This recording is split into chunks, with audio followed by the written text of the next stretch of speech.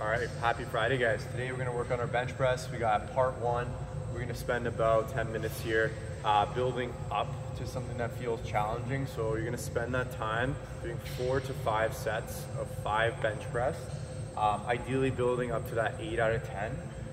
We're gonna do our first set of 8 out of 10 in that part 2 section. So we're gonna run the clock every 3 minutes. You're gonna do 2 sets of 5 on the first kind of 2 rounds. So at the 0 minute mark and at the 3 minute mark, you're gonna do something that feels like an 8 out of 10 or more for 5 reps.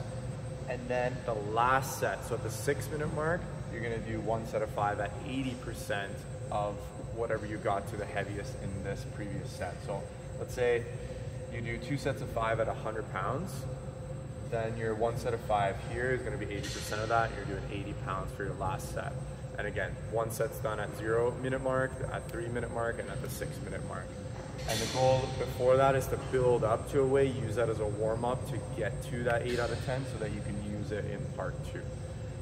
When we're done that first part, building that upper body strength, we're going to go into our workout. This one's going to be just a straightforward AMRAP 10, as many assault bike calories as you can get done.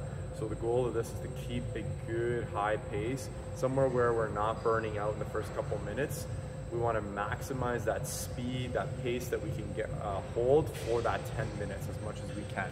So I'd say kind of build up to something that feels around a 7 out of 8, 7 to 8 out of 10, and then see how it feels. If you can push a little bit more, kind of play with it, but maximize your time in that kind of uncomfortable space in the workout so you can get as many calories done. It's a good kind of test of your fitness as well. So just straightforward on the bike, see if you can get between 100 to 150 calories done in those 10 minutes. Hope you guys have fun with this one, and we'll see you guys tomorrow for the next one.